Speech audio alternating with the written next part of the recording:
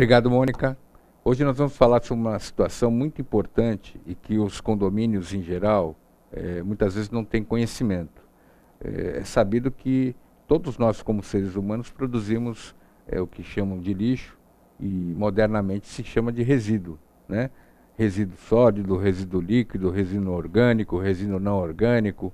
Existe uma lei desde 2010 que trata da política nacional para os resíduos no Brasil todo.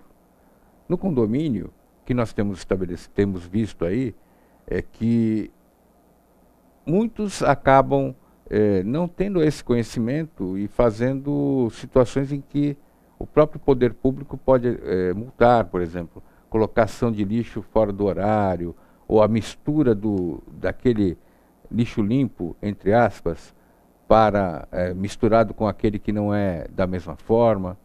Tudo isso a gente tem que analisar, verificar e começar a cumprir dentro do nosso condomínio, para que possamos ter, dentro do ordenamento da cidade, menos acúmulo desse dejeto, desse resíduo.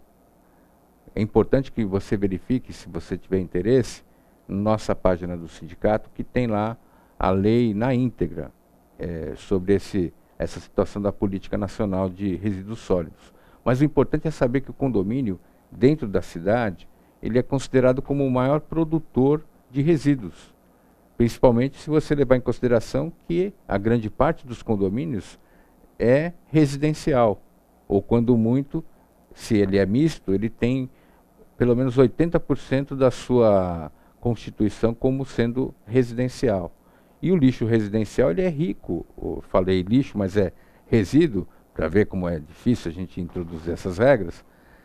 E você tem que estar ciente do que diz essa política para que você reduza cada vez mais o resíduo e torne o seu lugar e a nossa cidade mais adequada para a convivência. Até a próxima.